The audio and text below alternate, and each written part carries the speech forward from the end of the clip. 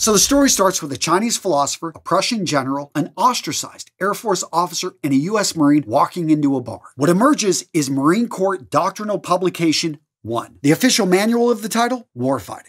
In a nutshell, the Warfighting Manual lays out the Marine Corps method to dealing with chaos, how to overcome complexity, how to work with less than ideal resources in a tough situation. Now, I don't know about you, but to me, that sounds like a lot of people's lives. So then, what is the Marine Corps method, and how can you get ahead of 99% of people? So the first step of the Marine Corps method is to identify the enemy. First up, we've got friction. Then you have uncertainty. Then you have fluidity. And finally, all three of those lead to disorder. Now, friction is defined as the unexpected challenge. You had a plan for the day, except you woke up late, or one of your kids was sick, or something happened at work. All of a sudden, your boss assigned you a project you didn't expect, and all of a sudden, your day is not going as planned. Next up, we've got uncertainty. And because of that friction, because of the assignment, because of the work now your boss gave you in the morning, you're not certain, actually, are you going to be able to get home on time? You've got commitments there. All of a sudden, the future is, you're just not sure about it. Next up, we've got fluidity, and this is the constant change. Again, you had a plan. All of a sudden, it is now off the rails and everything is in flux. This is stressing you out. And disorder, pretty self-explanatory. You started the day with a plan. You had an idea of how things were going to go. Now you see complete chaos in your future. So the bad news here is this four-part enemy has been around forever. The good news? Well, there's a proven method to deal with it. Now, the classic Marine Corps method in the manual, Warfighting, emphasizes three things: adaptability, initiative, and swift decision-making. Now, I'm taking a few liberties from my experience, and I want this to apply to the average guy out there, so I'm going to expand on this just a bit. As many of you guys probably know, I served in the United States Marine Corps, but what you probably don't know is exactly what I did. I was an 0180, a staff officer with an infantry battalion. My job was to make sure that everyone had their paperwork lined up. Yeah, sounds pretty boring, but it was pretty cool. And I think what was most rewarding is just making sure that my Marines were prepared for bad situations. Because the reality is that bad things do happen. And you want to make sure that your family, that those you love are taken care of, and that you've got your life insurance lined up. That's why, gents, I'm proud to bring you today's sponsor, Fabric by Gerber Life. Fabric by Gerber Life was designed by parents for parents to help you get a high-quality, surprisingly affordable term life insurance policy in less than 10 minutes. The reality is you don't know what the future holds, and you want to make sure that you've got your family protected. Now, gents, when you go over to their website, what you're going to see is that Fabric has flexible policies that fit your family and your budget. They've got quality policies like $1 million in coverage for less than $1 a day. You also can get your personalized quote in just minutes. You can then apply it when it's convenient for you. It's all online, so it's all on your schedule. Seriously, gents, you could go from start to covered in less than 10 minutes and with no health exam required. Gents, there's no risk to apply. There's a 30-day money-back guarantee, and you can cancel at any time. And by the way, Fabric is more than just life insurance. So their easy digital platform allows you to be able to create wills, access college savings funds, and manage your family's finances right from your phone, so your family is prepared for anything. Apply today in just minutes at meetfabric.com/RMRS. Gents, that link again is meetfabric.com/RMRS, and I'm putting that link in the description of today's video. You can click it and go right over. So step number one of the Marine Corps method is to sweat more in peacetime and bleed less in war. Anyone that's ever served in the military, anyone that's been an EMT, a firefighter, a police officer, you know what it is to train and train and train and train. And sometimes I've known guys that served for over 20 years in the military and they never saw combat. I mean, to get specific, in the Marine Corps, we had these cycles and they would culminate in what was known as a deployment. That would be for about 6 months, but you would spend 18 to 24 months preparing for this deployment, depending on what's going on in the Marine Corps. So every 2 years, you got people leaving, you got people coming in, but they'd be doing their outdoor training. They'd be doing bivouacs, just going to 29 Palms. We were on the West Coast. And then 6 to 8 months before we start to deploy, we get to start to know the other officers with the other units that are going to be attached. So we go from being just a regular battalion to a reinforced, basically a BLT, battalion landing team.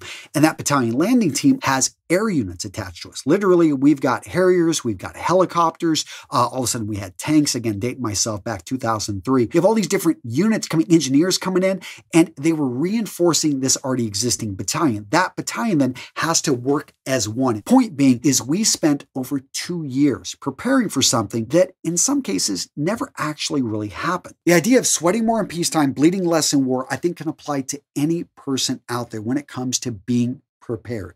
These are things that are within your control. Gentlemen, it's that type of mindset. It's being proactive, not reactive, knowing that statistically things are going to happen. And you going through your vehicle, making sure you got your first aid kit, you've got your emergency, your blanket, you've got that charger so that you can restart your battery, which you know at some point it's going to die. So many things going through your house, making sure that, hey, have I made myself a hard target? Is everything secured on my door? Going down and, your furnace, cleaning. I mean, again, there's so many things you could go through to be prepared for the eventualities we know are going to happen. Now let's talk about that expecting the bad. I'm not a pessimistic person. In fact, I think I'm pretty optimistic, but I am a realist. I know that if you're going to have an outdoor wedding here in Wisconsin, certain times of the year, you just need to have a backup plan. Point being is so many times in life, we don't have a backup plan.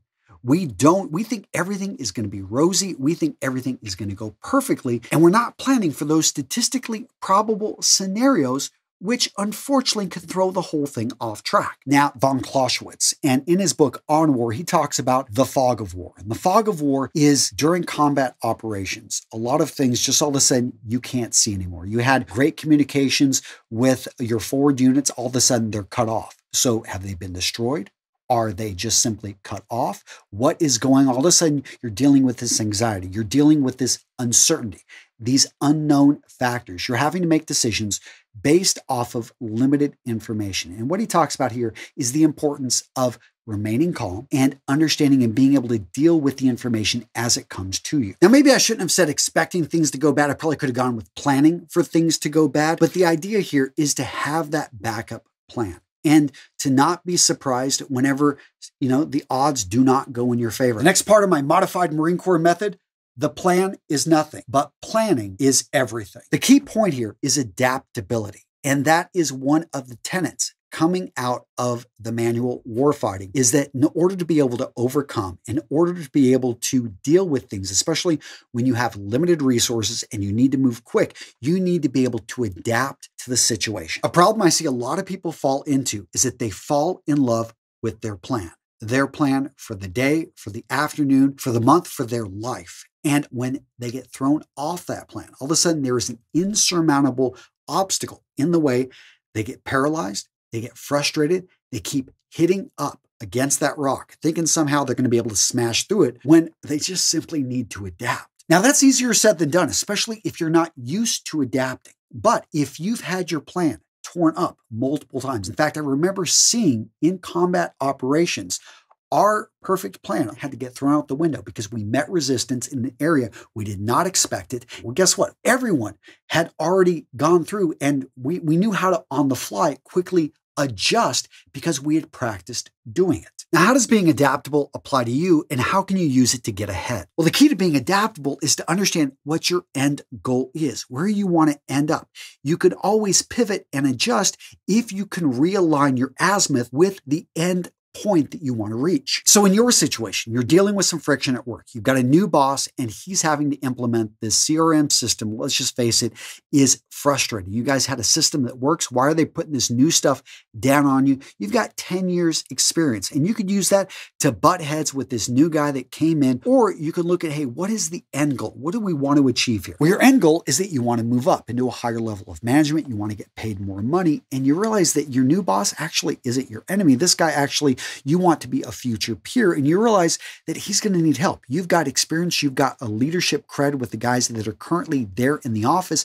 And you know what? This new system, you can learn it pretty quick. And all of a sudden, you can show leadership and you can put yourself in a position so that you can move up. You're able to pivot here because you understand your new boss isn't your enemy. In fact, you understand that you're all on the same side here. You want this company to do well. So by you adapting, you becoming one of the company experts on this new system, all of a sudden, you've got a path forward towards your main goal, which is to move up. Next up, let's talk about being bold, aka asking for forgiveness, not permission. So there's a classic scene in the movie Heartbreak Ridge when Gunny Highway is being reprimanded by a major. Now, what makes this moment sweet is that he's interrupted by the commanding officer who flies in on a helicopter, hears the story, hears the major's logic, and relieves him on the spot. Now, this particular story is fictional, but in real life, I've seen this happen. Now, I'm not going to name the commanding officer, but you can do your research. You can find out who he was. But in my chain of command, we had our regimental commander relieved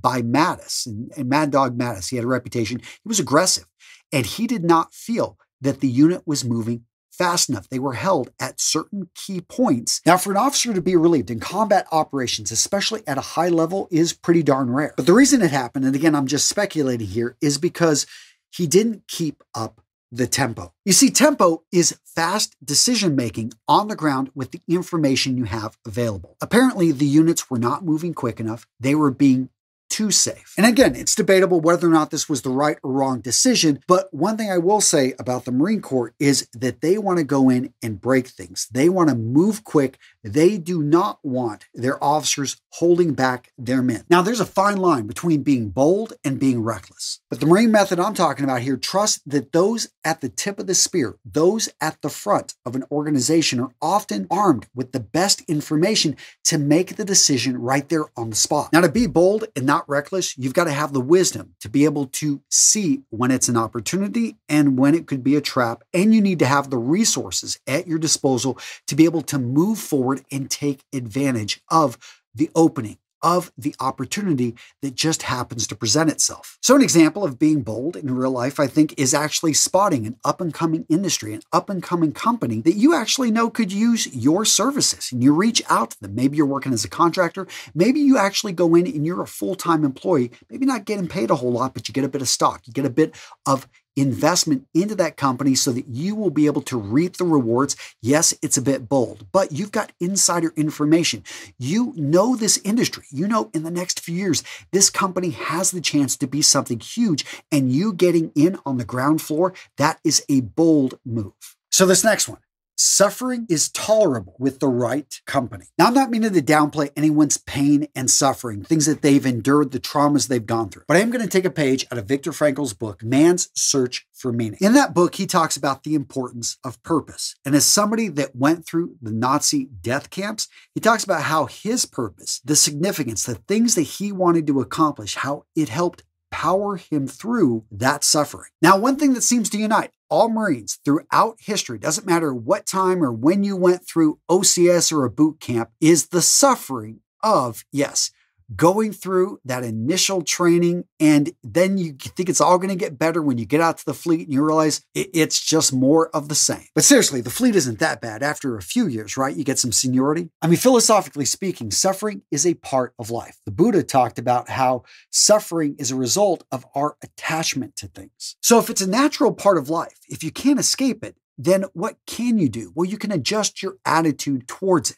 What the Marine Corps taught me about pain and suffering is that you are capable of a lot more than what you think. Now, the first step in this method, and it's pretty famous, is that they break you down. Basically, you get your head shaved, you have all your belongings taken away from you. You are basically a number. You're put into a squad bay with a lot of other people and you're yelled at. And anyone that's been through a boot camp, you know that this is a tough situation. But if done correctly, what's cool about this is they start to build you back up. For us, it was little things like going on a 3-mile forced march with a rucksack, which doesn't sound like a whole lot, but when you got 70 pounds on your back, you're carrying your weapon, it's pretty tough. And then you go from 3 miles to 5 miles, to 8 miles, to 12 miles, to 15 miles, to 20 miles. And that's just the physical stuff. Mentally, you're starting to pick up all the military protocols, the way to march correctly, and they start you with the basics. But step by step through a regimented program, all of a sudden you're being built up into, in this case, a Marine. The suffering is also made tolerable because you've got people around you, not because you're hoping that they get yelled at, well, maybe sometimes, but what you're really there is, it's like, wow, if these people can do it, I can do it. And it's really a powerful motivator when you don't feel like you can keep going or getting really tired and you look around and no one's fallen out. You don't want to be the guy that falls out of the march and gets the silver bullet. Now, how does this apply to you? Well, we live in a world that is making you soft. So you're going to have to push against this. You're going to have to purposely seek out challenge, suffering, a little bit of pain. That being said, disguise it as something fun. Maybe it's taking up jujitsu at your local gym, committing to your first marathon that you're going to run with one of your coworkers, or finally caving into your neighbor's invites to their CrossFit gym. The point here is you are voluntarily seeking discomfort. By doing this, you're increasing your pain tolerance and therefore changing your perspective on what suffering is. As you can imagine, this type of mindset can give you a huge leg up over your competition. All right, Jen, so what video to watch next? How about why are the Marines so stylish? You've ever wondered why are they just so damn good looking? Guys, I got you covered in this video. Boom, right here. I break out the uniform. I break out the stylistic details of the Marine Corps. Right there. Oh, yeah.